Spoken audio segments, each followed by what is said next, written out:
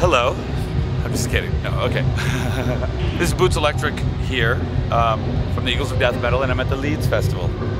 So far today, since I've woken up, I have ingested 6 8-balls of cocaine. I've taken a sheet of acid. I've had sex 6 times with 3 different people, mind you, and I'm feeling good.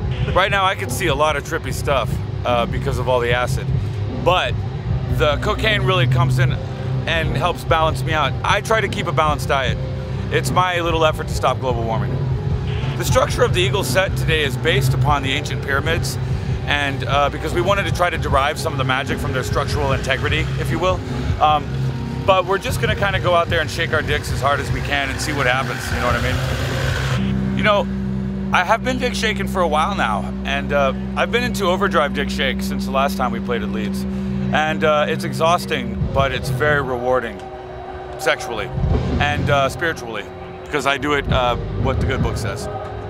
Hard On's a unique album in that it's allowed us to shake dick for a year now. But I have finished writing the new Eagles of Death Metal album, and it's gonna be like Hard On, but with a bigger, harder dick.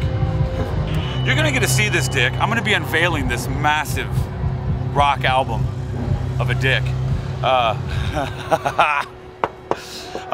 In the next 6 months, probably 6 months to 8 years.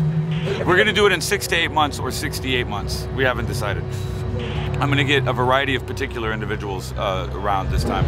I'm also not gonna get herpes, and I wanna make that clear. Never. Unless it's cool. I gotta tell you, Paradiso in Amsterdam is fucking amazing. Coco's in London is fucking amazing. I really, to be honest with you, I have a hard time distinguishing favorite gigs because anywhere where anyone loves me, I'm feeling good, you know what I'm saying? I'm not pushing up daisies. I'm getting to shake my dick on a rock stage in England, oh my God, and I'm stoked. I just can't wait to get back on the stage. I'm staying all night long until the Arctic Monkeys walk off the stage. So you big Arctic Monkeys fan? I love the Arctic Monkeys. I wouldn't open up for anyone that I don't like. Obviously, Guns N' Roses proves that. Do you know what I mean? So, Pigeons of Shit Metal is our christened name. Axl gave me that name. Adolf Hitler wrote me a letter too that said I sucked, and I hung that on the wall. You know what I mean? So, being called the Pigeons of Shit Metal rules, and I don't ever want that to happen again. And so, I see a band like, I see youthful, amazing kids who actually are much more than just some pop creation. In fact, they never were. They're just some fucking behemoth that we haven't focused yet because they're too big.